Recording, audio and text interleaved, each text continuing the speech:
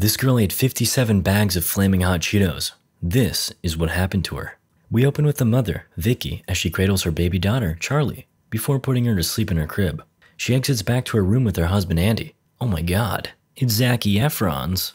Charlie looks up at the planets above, then they begin to shake. Nearby, flowers start to catch fire. Andy senses something is wrong and goes to the room. The smoke inside was thick and choking, but Charlie was safe in her crib. Sorta. Andy knocks away the burning planets and holds his precious Charlie. Then, something incredible happened.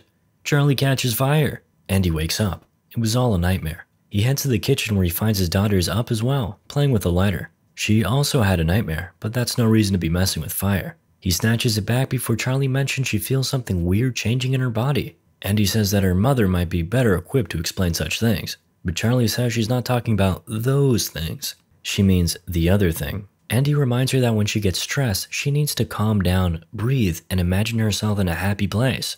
With bunnies. Vicky wakes up and joins the family. Andy starts to cook up some pancakes as we cut to footage of an experimental trial. We see Andy and Vicky being probed by scientists. They're in college, young, broke. Wait, being in college already implies you're young and broke. And they're orphans.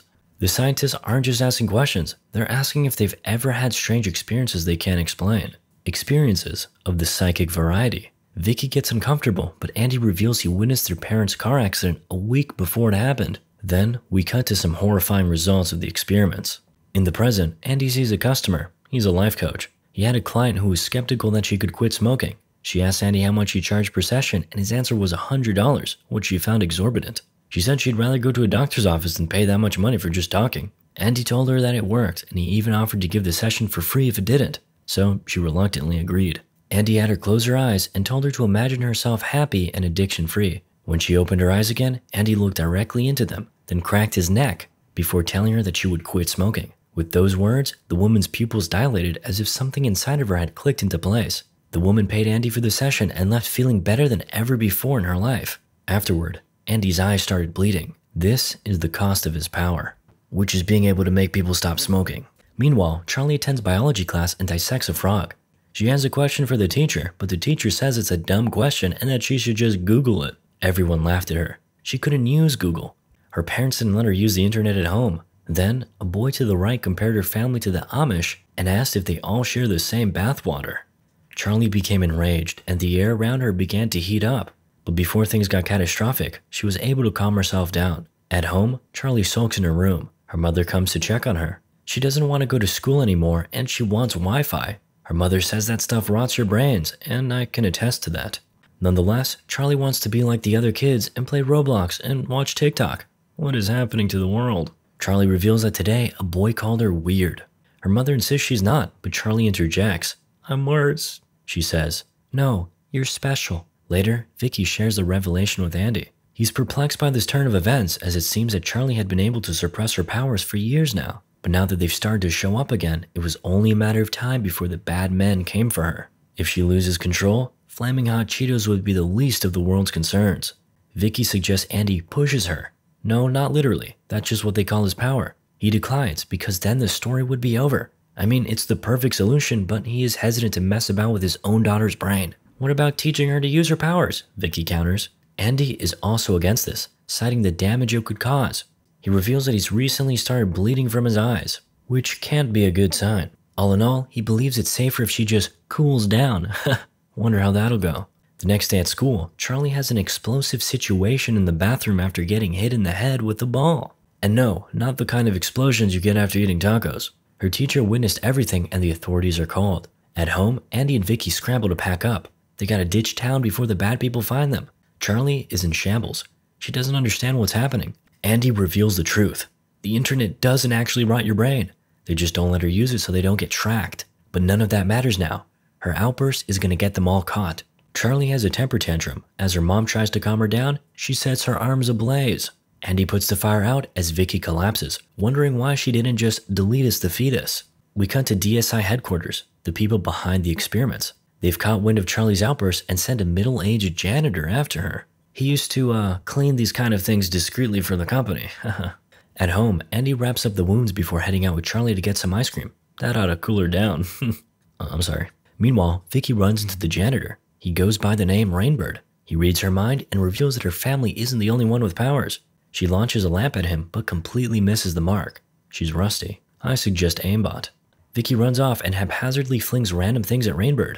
Eventually, he catches up, but Vicky does not submit. She warns him that he'll regret what he's doing. Once he sees Charlie, he'll know she's not like them. She's harder, better, faster, stronger. Great song, by the way. Andy and Charlie arrive home, with Andy going off to look for the missus. When he returns to the living room, he finds Charlie is being held captive. Rainbird hides his eyes behind a light while covering Charlie's. Without sight, their kind cannot use their powers. Andy gives it a shot anyway, and his eyes begin to bleed. With despair, Charlie asks where her mother is. Andy does not answer. She becomes exasperated, asking again and again. The room begins to heat up. The closet door loosens up, and Vicky's sleeping body slumps down. Unfortunately, she won't be waking up. Charlie explodes with a fiery rage, sending Rainbird flying. You'd think he was used to that.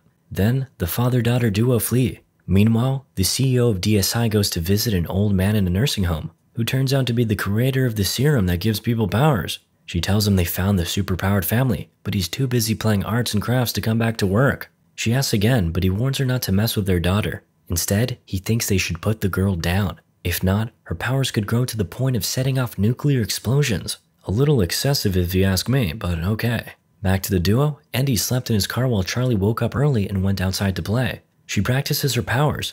Turns out she's got telekinesis too. Then, she runs into a cat and wanted to pet it, but when she did, the cat attacked her. Typical. Without thinking, Charlie unleashed her crispifying powers. Andy woke up hearing the screams and ran over to see what happened. He saw what his daughter had done and took advantage of the opportunity to teach her a lesson. Using her powers must always be a decision, not a reaction. He then had her put the cat out of its misery. Wholesome.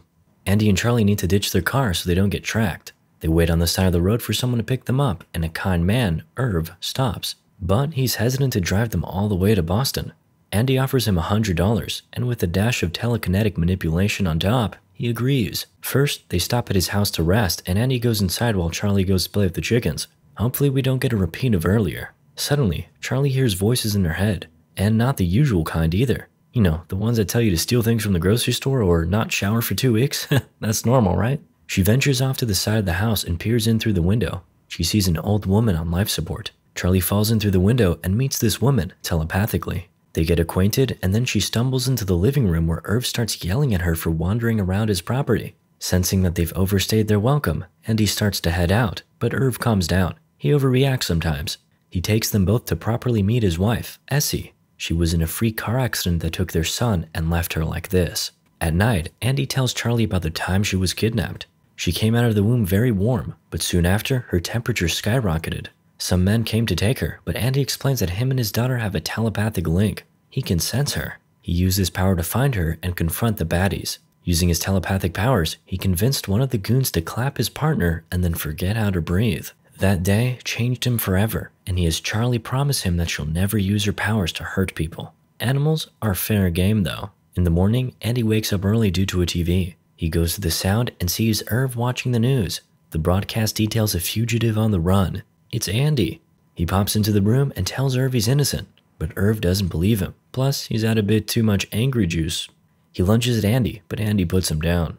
Then, Charlie enters the room and starts spouting out the truth behind Essie's accident. She told him, telepathically. Irv was there that day, driving. He got in an argument, lost control of the car, and the rest is history. And that's why they're after us, Andy adds. And now, the coppers were here. Irv had called them. He went out to tell them that it was all a mistake. He had just been having a weird dream. Inside, Charlie was starting to lose control of herself. She could sense someone watching them from outside. Suddenly, gunshots, officers down. It was Rainbird trying out the sniper role. The cops went running for cover as Rainbird unloaded. Even poor Irv gets clapped. Charlie realizes who's out there and charges to avenge her mother. But then they kinda just stand there with Rainbird putting down his gun. Andy commands his daughter to run, then gets into a staring contest with him. His eyes begin to get slightly irritated, and then Rainbird just kinda walks away. He spots Charlie running off into a field, but then she disappears. It was just an illusion thanks to Andy's powers. Why couldn't he just make him forget to breathe? Whatever. Rainbird subdues Andy. Then, a bunch of DSI agents arrive on the scene and put on special contact lenses that protect them from Andy's power. He gives it a shot anyway, and they bully him for trying. At headquarters, Rainbird is scolded for making such a big scene with the police, But when the topic turns to Charlie, Rainbird has a warning. He felt her power and now feels a sort of connection with her.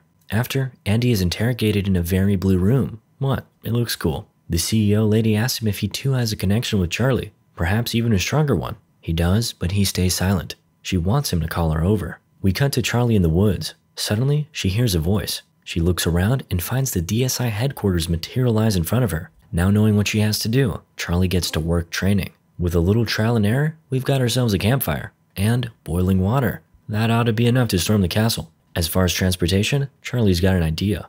She wanders a neighborhood until she spots 3 kids biking around. They begin to circle around her, launching insults her way. She proceeds to unlock her dad's power and commands a boy to give up his bike. The other gives up his sandwich. Equality moment. Charlie bikes off to the final stage. Her first target, a man walking to his car talking to his pregnant wife. Oh, he ain't gonna make it. Inside, Charlie calmly asks him to answer some questions, but he's flipping out. He swears he doesn't have a gun, but when she inspects his badge, it says he's a full-on agent. He insists he's just an IT guy, but in Charlie's mind, that's even worse. Computers fry your brain. So she fries him to a crisp. As the crispy man sits there sizzling, Charlie recounts her father's advice. She puts him out of his misery. With the man's badge, she makes it in and sneaks past all the guards. Though, soon a group of soldiers close in from behind. However, she manages to make it to her father, who is shocked she's there. Truth is, he never called for her. It was someone else. Rainbird. CEO lady appears, looming over Charlie's dad. She explains that if he pushes one more time, his brain will explode. The same fate could find her, but she claims DSI can help her master her powers. As she continues, her argument starts to become a bit convincing, so Andy steps in. He does what he should have done a long time ago. He cracks his neck, stares into Charlie's eyes, and finally pushes her. He commands her to burn everything down, no matter the cost. She obliges, starting with her father. RIP to the CEO as well.